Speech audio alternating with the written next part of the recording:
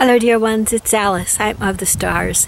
I have a sad thing to talk about right now. It has to do with some earlier teachings I channeled to subdue and quell the demon realm. It has to do with the fourfold curse that I found out about that was circulating on the astral planes and affecting many really wonderful human beings very much to the negative and casting them or some portion of their ethernet into the experience of the hell worlds.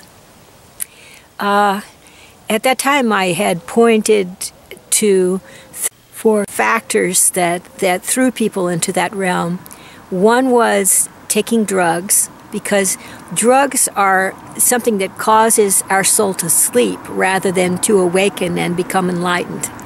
And the other was performing anal intercourse. And I'm not sure, I was never sure why that was involved in the equation, because these days everyone is in favor of alternative lifestyles and so forth, and I could not understand why that was considered one of the four factors in casting people into the hell worlds.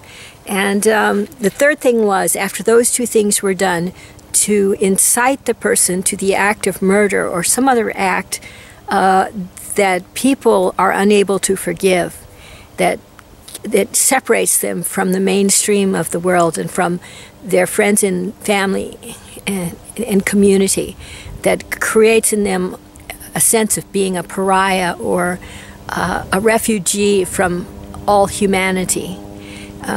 So those three things I found on the astral realm and the dream realm somehow created karmic miasmic distortion that created a hell world experience for these people. There was also this issue of the Satan realm and becoming indoctrinated into a Satan cult and so forth. So turning away from the mainstream of Christianity and the other major religions. So anyway, I found a link, like a symbolic link today. It has to do with a popular item in the pop culture today, which is like a cross with a little spoon on it. And I found out that this has to do with use of cocaine, and that sometimes cocaine is surreptitiously spooned into a person's anus prior to the act of anal intercourse.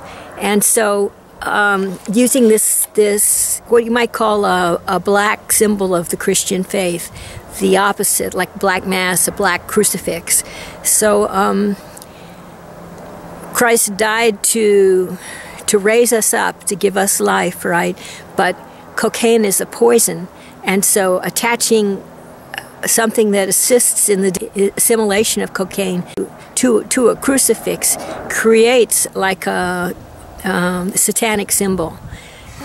So that satanic symbol knits together all those chords, all those portions of the prior vision that I had.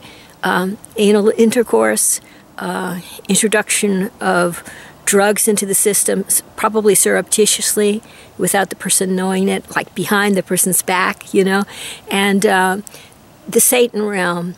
Then this business about killing, I think it has to do with the fact that cocaine is a poison, and it kills a person and somehow incites the person to project that feeling that the cells are feeling out onto other people and to go out and perform violent acts. So now I know that's the story. I would stay away from that symbol in any form. I would stick with the traditional Christian symbols if a Christian, and if not, with the insignia of one's own faith. Those that tend towards love and light and joy and peace, harmony in the world.